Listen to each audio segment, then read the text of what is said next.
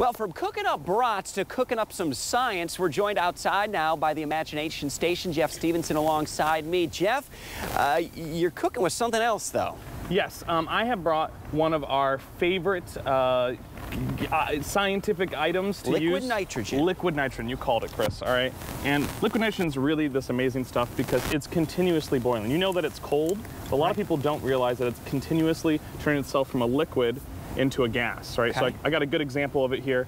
It happens all the time. And so what I want to know is what happens if we close off the liquid into a closed container? Like I actually flip it, twist it, and what's going to happen is that liquid nitrogen is going to build up inside of that balloon, and it's going to have to escape outside of a nice weak spot in the balloon, and it's maybe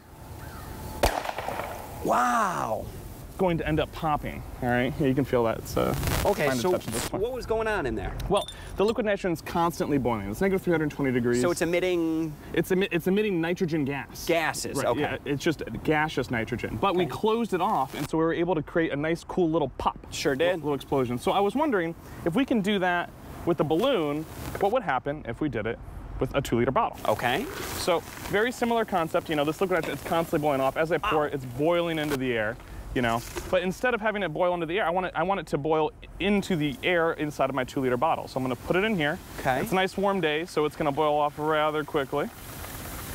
Do a whole container in there of it.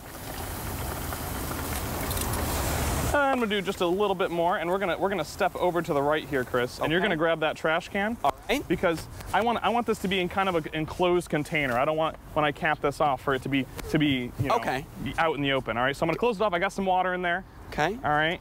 And let me get the threading just right.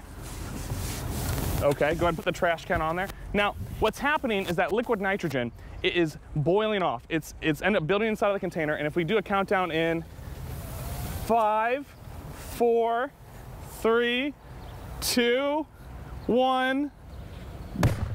Woo! Wow. Excellent, excellent. All right, you can see, oh, and we can grab the 2-liter. Oh, it exploded the bucket. It's everywhere. You can see right there on the ground. It's all torn up into pieces.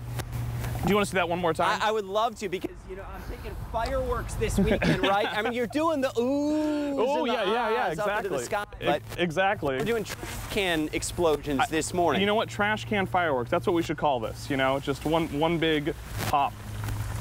Once again, adding some liquid nitrogen in here. This is a really great demonstration. It's like you come to Imagination Station and we have all these great demonstrations that are like fun for the family. I mean, they get you interested in science, but I mean, they're also just really, really fun. While you're filming, speaking of fun for the family, what's going on at the Imagination Station right now that kids can get involved with while they're on break? I would definitely recommend Design Zone. Okay. All right, it's free with admission. Okay. And it's a really cool exhibit where you get to learn about design and physics and things like that. Okay. But the thing I'm most excited about is Idea Lab. It's a brand new permanent exhibit with all kinds of great opportunities to build, to learn, to hang out with mom and dad, and to just have a really good time. Let's do it. Let's do it. You ready? Let's do it. Okay.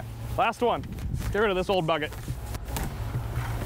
All right, in. I love science, by the way. I know, this is great, right? Okay. It's building up, building up. Okay. Hopefully it's not going to launch at us or anything like that. We're on a little bit of a hill. All right, I think it's going to happen in about 5, 4. Oh, I was a little off. Excellent. High five, Chris. That was some good work there. That was some great work. All right. Once again, Imagination Station, they're the guys that do all the fun science. Jeff, we appreciate that one. Of course. Stay with us. We're coming right back, or right after this.